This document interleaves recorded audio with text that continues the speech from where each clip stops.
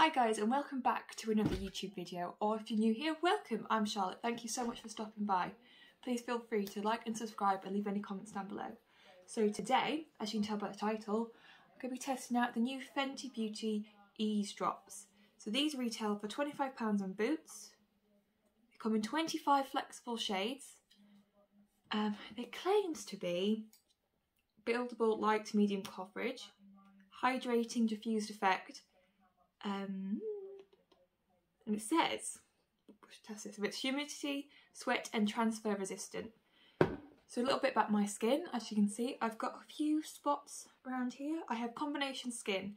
I tend to get quite oily in my T-zone and on my chin and around my nose. But at the same time, I get quite flaky around there too.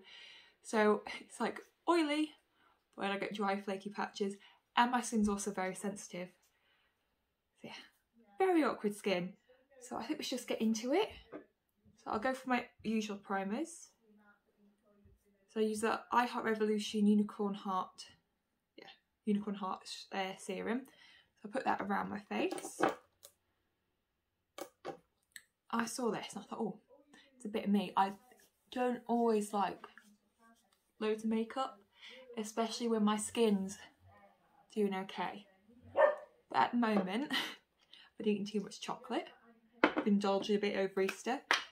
So my skin's kind of paying me back for it. And then this is the Fenty Beauty True Matte Primer. I'm just going to put this in the centre of my face.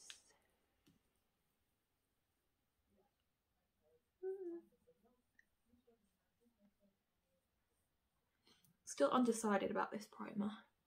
I don't know if it actually does anything. My skin definitely feels smoother. But I'm not sure about keeping my oils in control. But I thought, as it's Fenty Beauty, I'll do the primer with it because they should go together if they're from the same brand. So I got my shade in the lightest possible shade because I'm extremely fair.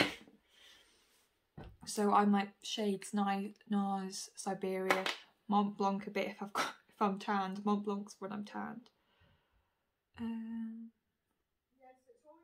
NC10 and MAC. See, it's quite liquidy, quite runny. Let's put a little bit there. So it says you can apply it with your hands or with a brush. I tend to just always apply my foundation if I'm wearing it with a brush. So I've just done a little squeeze. Work it into the back of my hand. Let's see.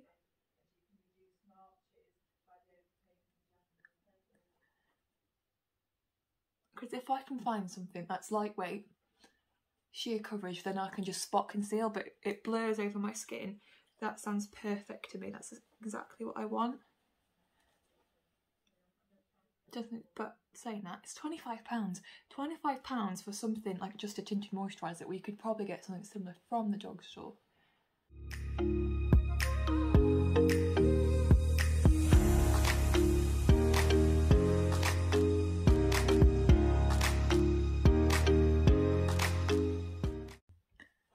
Blends into the skin quite nicely. It is very sheer, but that's to be expected.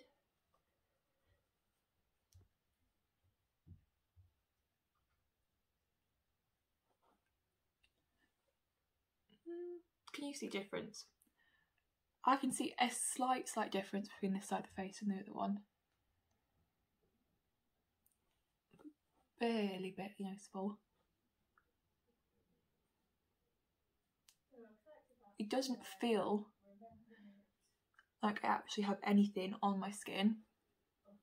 Sorry, I keep looking in my mirror. I don't know how long this would last. It's been my third squeeze just to do the other side of my face.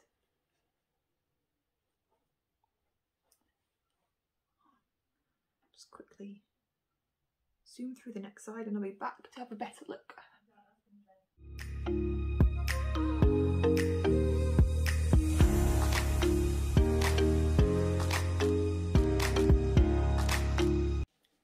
Hi, so I'm back. I've put all my base makeup on. Very simple because I haven't got anything planned for today, and I was going to do a bit more to my eyes, but my hay fever is just, it's not playing today. So, I put cream bronzer on and I put cream blush on. and it doesn't look like anything has lifted the product underneath. I mean, it is already bunching around my nose, but that's because probably because I've got dry skin. But if it's a moisturiser, I don't know if that should be happening.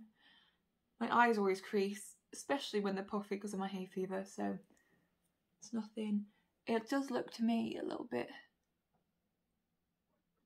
makeup-y around here, but like I said, my skin feels smooth. It does look blurred, and it does look healthy. I like my skin to look like skin and to look healthy, and I feel like it does look very, it's got the natural glow. I've got a bit of highlighter on, but I mean, it's going to look natural. It's a tinted moisturiser. So yeah, I will go have a look in more natural light and I'll film it by the window. Even though it's not the nicest day, it's gone a bit overcast now. It was bright blue skies earlier, now it's a bit down. So I put this on about half. So it's been on for about an hour.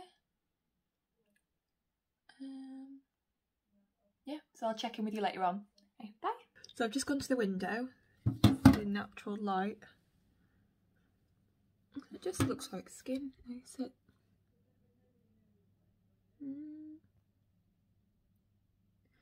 I would say, I don't know if you can see, it is sunk into my pores a bit around here. When I look in the mirror, I can see them. Hi, so I'm back. So I just thought I would swatch the colour of the Fenty Beauty Eaze drops against some of the foundations, just so if you're looking at it, you could see what, and you're a similar shade to me, you could see what foundation would suit you. So I've got the Conceal and Glow by Revolution in F0.3, Urban Decay Stay Naked, what shade's this? 11NN. Then next to this one here, it is the L'Oreal 24 Infallible Matte Cover, and mine is in the shade 90 Porcelain Rose. Next is the NARS Soft Matte Complete Foundation, and this is in Siberia. After that I have NARS Sheer Glow in Mont Blanc. And lastly I have MAC Studio Fix in, what was it?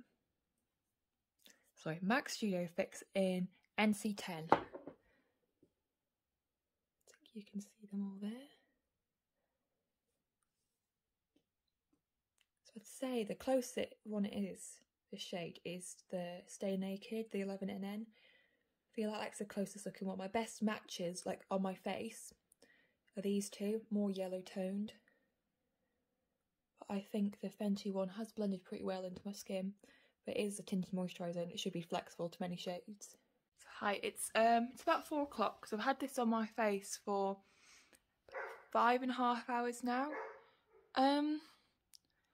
Like, it's still got a bit of glow, but I feel like my skin's looking really dry around these areas and up here, and I usually don't have that issue. I mean, I do have dry flakes at the moment, but for a tinted moisturiser, it's making my skin look awfully dry when it's a moisturising product, if you know what I mean.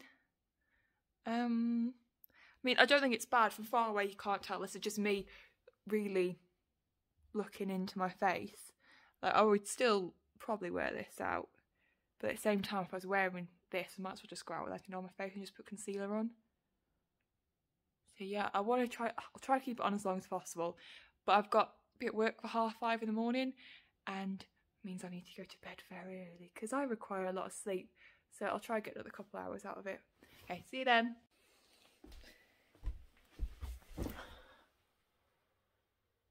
Okay, so I'm back with my final check-in. It is now 7 o'clock. I've had this on since about 10:30, so that's 8.5 hours. And you can definitely see that my oils are starting to come through. I feel like it's broken up quite a bit on my cheeks now, where it's been sinking into my pores.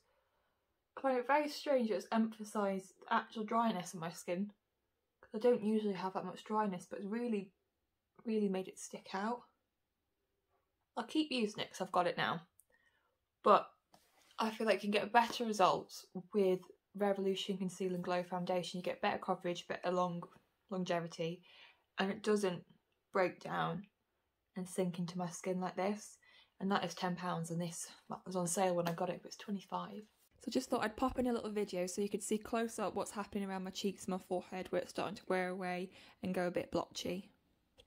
Yeah, that's it really. Don't know what else to say. I don't think I'd spend my money again on this. Yeah, that's all. So thank you for watching. Hope you have a good day or whatever you're doing. Hope to see you again next time. My Instagram is @Lottie_loves with 2 S's. Please subscribe, like and comment, and I'll see you again. Bye!